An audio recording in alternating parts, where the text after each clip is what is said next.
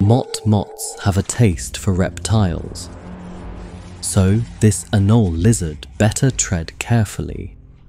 Whenever she freezes, the motmot can't see her, and they're sensitive to the ultraviolet spectrum, intensifying the contrast and colour of the motmot's plumage. So when the motmot looks away, the lizard moves just a little.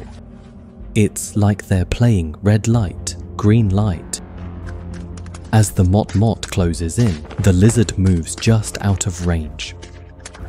But now there's nowhere left to run.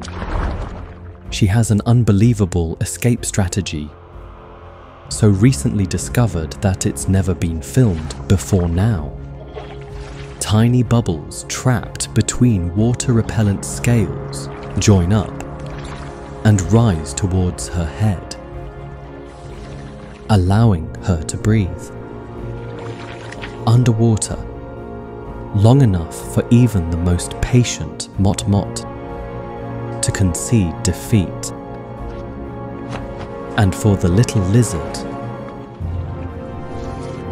to emerge victorious.